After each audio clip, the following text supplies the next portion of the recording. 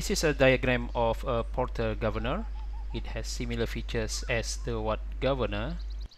It has two rotation balls. It has a sleeve that can move through a shaft, but now it has the central load mass, which provides additional gravitational force to the system. When the sleeve goes up, the balls also go up with the same displacement. So the objective, as in the Watt governor, is also to derive the relative distance between the ball and the pivot. So we also name it here h. The links have the same length, which is L, but we can notice now the connections at the bottom link to the sleeve is not in line with the connection at the pivot. So we have different angle from each link to a vertical line parallel to the shaft. Let's denote the top angle as alpha and the bottom angle is beta. Because the balls are rotating, we have the centrifugal force at the ball, Fc, and the moment at the pivot because of the force is Fc times the height h, and the directions of the moment is counterclockwise, let's say mc. So mc is Fc multiplied by h. We have also gravitational force by the mass of the ball, which is mg, and the moment at the pivot is mg multiplied by the arm length. Let's denote this as r. So the moment has now clockwise directions, let's say mm. So mm is m multiplied by g multiplied by r.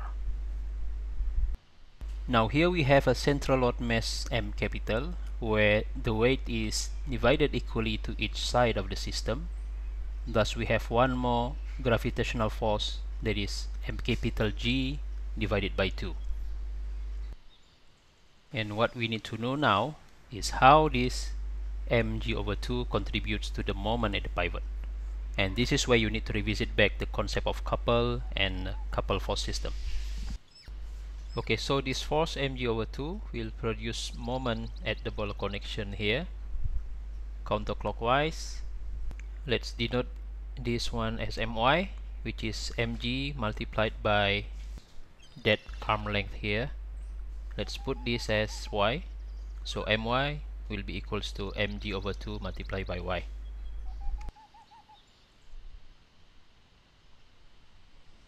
Remember the concept of couple force system.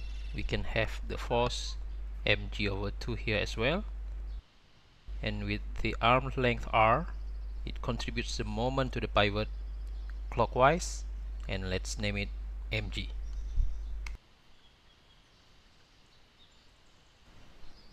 So mg equals to mg over 2 multiplied by r. Now this moment my will also contribute to the moment at the pivot. Remember the concept of couple, we can replace this moment with couples of linear forces in horizontal directions. Because the moment is counterclockwise, so the couple at this connection will be toward the shaft, and at the bottom is at the opposite directions. Let's say the force is Fz. So this Fz should be multiplied by that length to produce my. And let's say that length is z. So Fz multiplied by z equals to moment my.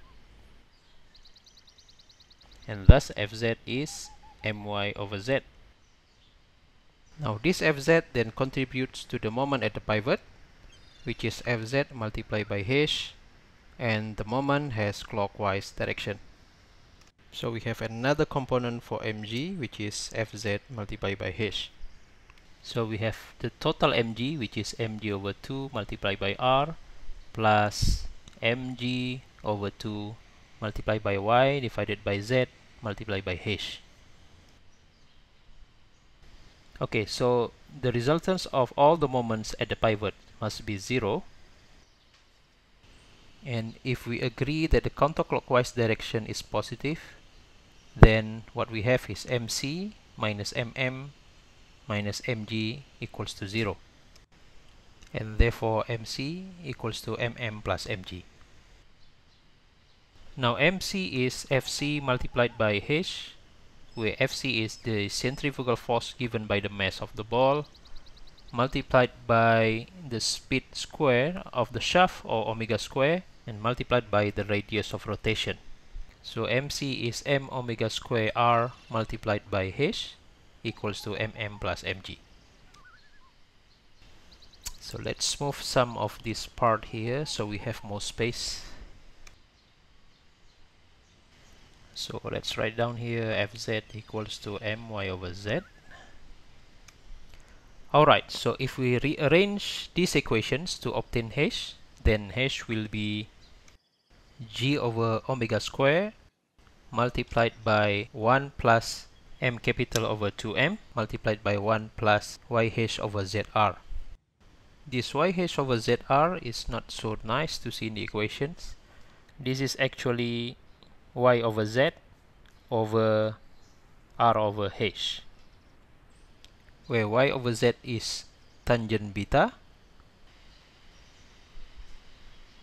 and r over h is tangent alpha.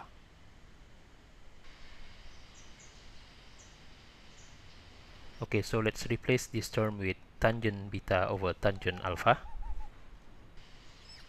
Okay, if we look at these equations for h now, this g over omega square is the equations for the Watt governor, which informs us that if we have large omega or high speed of rotations, we have small value of h, which means that the height is getting small because the sleeve is moving up so higher, as well as the ball.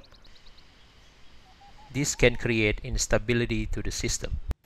Now for a Porter governor, because we have this central load, we have this additional term here where this term will always be then 1.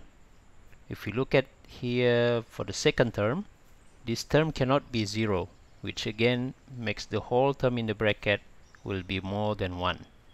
If we have high speed, then the value of g over omega square will be multiplied by the value of this bracket here, which prevent the value of h to be very small, as in the case of the Watt governor. So at high frequency, the sleeve can have small displacement around the equilibrium position.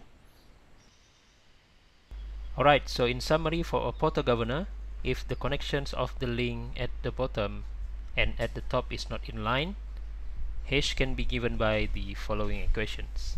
This is a general equations where angle alpha and beta are not the same. If alpha and beta are the same, we will have a nice equations here.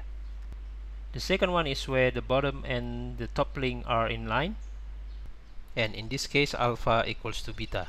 So the equation is given the same as in before, but multiplied by the term L sine alpha over the radius of rotation r. Okay guys, until then, see you in the next video.